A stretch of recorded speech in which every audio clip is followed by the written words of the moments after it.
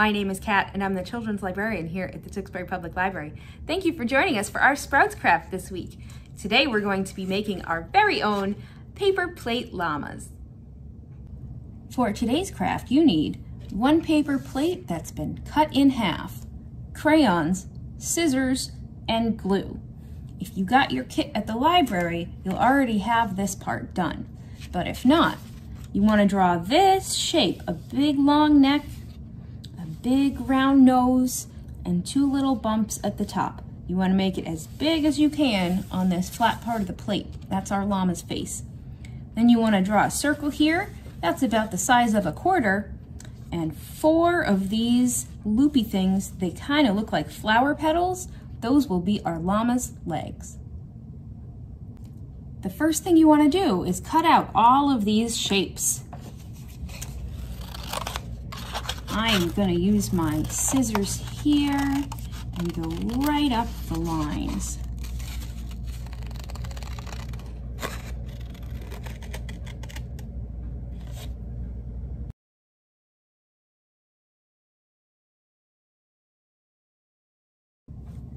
Okay, we are ready to go. This part here is going to be the llama's blanket. So I am going to trace that in this nice pretty blue color. Of course, you can use whatever color you like. And we're going to color that in. But first, we can decide if we want the llama to be a special color. And I think mine is going to be pink. So I have this pink crayon that doesn't have a lot of wrapper on it. And I'm just going to rub it up and down on my little llama legs and tail and face. You can leave yours white if you want. You can make it polka dotted or striped. It is your artwork and it can look however you want it to. I don't think llamas are pink in real life, although I admit I haven't seen too many in person. Go.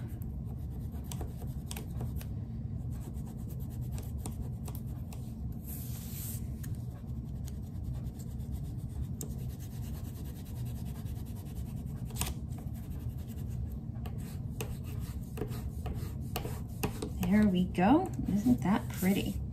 I like how it looks when we do it on the paper plate too, because you get that really neat ridged texture.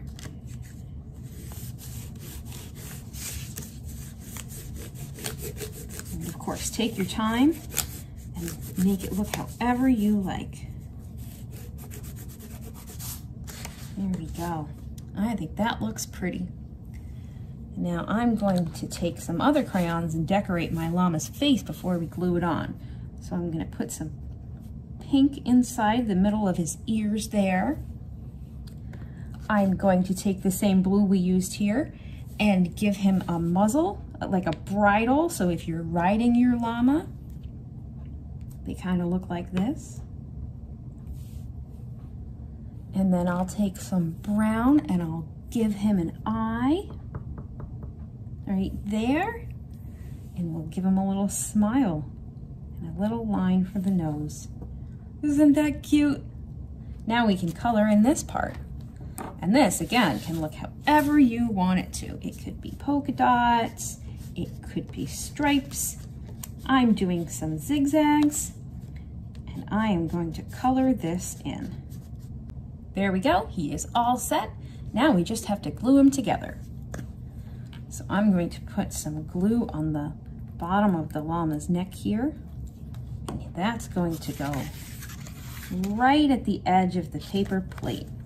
So it's like his body is going right up to his long neck. I'm going to do the same on this side. I'm going to put some glue on the edge and then put this little ball, puff ball there for his tail.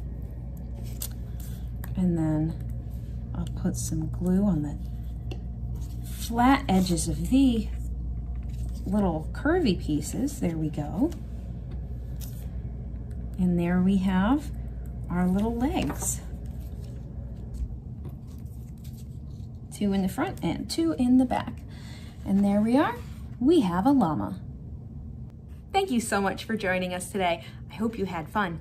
You can follow us here on YouTube for lots of other arts and crafts videos, or follow us on Facebook, Instagram, and Twitter at Tewksbury LIB. Have a wonderful day.